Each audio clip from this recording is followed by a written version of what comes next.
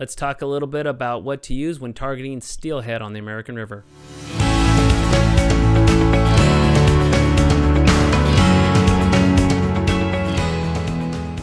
Mike Bean, who's the owner of Mike Bean Fly Fishing, has a ton of knowledge and information about targeting steelhead on the American River and other rivers in Northern California.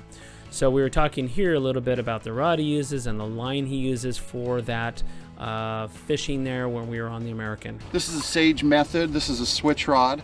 I've thrown the 14 footers and the 12 footers, and this is just a great rod, and you're going to lose some distance, but it's a lot easier on your casting when you're throwing heavy stuff all day.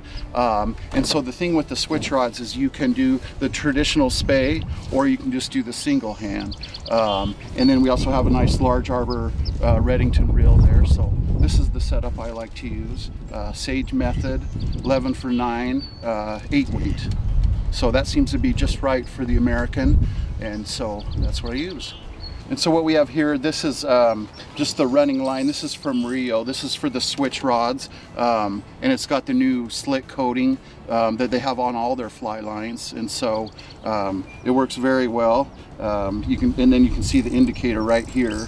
That comes in, and that goes into your backing, and so yeah, so that's what I use. And then so with steelhead fishing, you can use floating lines, and then you can use there's just a variety of different things you can add to the setup, but I've just used floating, and then I'll use maybe a sink tip 100 or 150 grain sink tip. So yeah, so typically with steelhead fishing, you want to use about, at the very least, 10 pounds.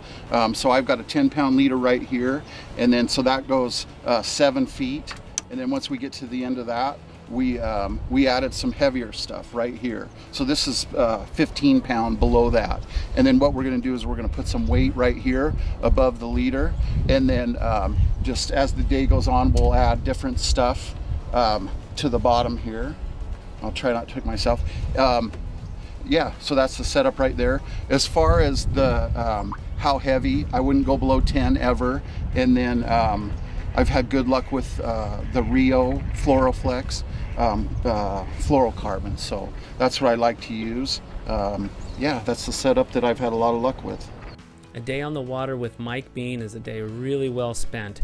You'll walk away and come away from that with a ton of knowledge, a ton of information. He knows a lot about the gear, like he was talking about there with the rod and line, but also about skills, tactics, strategy, kind of reading the water and looking and understanding where and what steelhead are looking for, and the best way to approach that.